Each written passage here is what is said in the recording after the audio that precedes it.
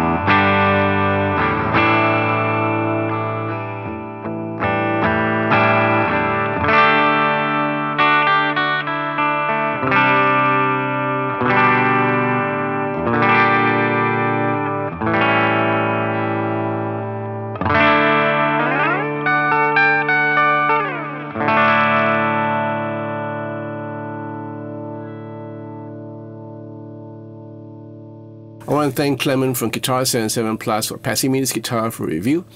Now this is a pre-owned model. If you want to check this out, you just head on down to Guitar 77 Plus if you're in Singapore. Right, so this is the Les Paul Supreme. First time I'm playing on one. A bit intimidating at first because this is not a cheap guitar. So this costs quite a lot, especially nowadays when it's hard to find. So basically you have a mahogany body with a flame maple top. Now I think this is called Cherry Sunburst or Cherry Red Sunburst. This is a really nice maple top, you can see. Right? I'm not sure whether this is a triple A or a quadruple A, but it's right up there, you know.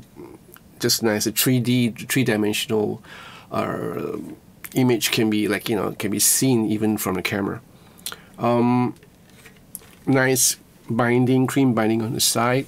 The back is really nice. It's flame maple. You have a mahogany neck, I believe, with a slim C neck profile. You have a ebony fretboard with gold-plated nickel frets, I believe. I'm not too sure about that. But jumbo frets, 22 of them, and you have a fret radius, a compound fret radius of 10 to 16. You have a nut width of 43.1 mm. You also have very interesting inlays. These are the split block mother of pearl, really nice inlays. You have black dots on the side with the cream binding again. Set through neck, right? You also have Grover tuners. These are the kidneys, all in gold. You also have like a brass truss-rod cover for this with some engraving on it. That's Paul, really nice. And then the headstock. The headstock features a very nice Supreme logo right here. I believe those are mother of pearl too, and other stuff. I don't know what goes into this, but it's really attractive. You can see. Okay. Not too sure about the details, the finite details of this guitar, because obviously there are a whole lot of work done to this guitar. For the body, you have a three-way pickup selector switch. You have two sets of volume and tone, right? Again, all these are in gold hardware. For the pickups, you have the 490R and the 498T, and then you have the tune-o-matic bridge as well as the stop tail, right? Input jack is over here in gold, gold plated. As the guitar, it plays perfectly. The intonation is spot on. Our setup is done really well by Clement. Easy on the hands, right? And it weighs a bit. Okay, so it's about 4.3 kg. This takes, yeah, a whole lot of a strong shoulder to kind of lug it around on stage, but you know. It is what it is, especially for Les Pauls. Alright, now as far as playability is concerned, this guitar is really easy in the hands.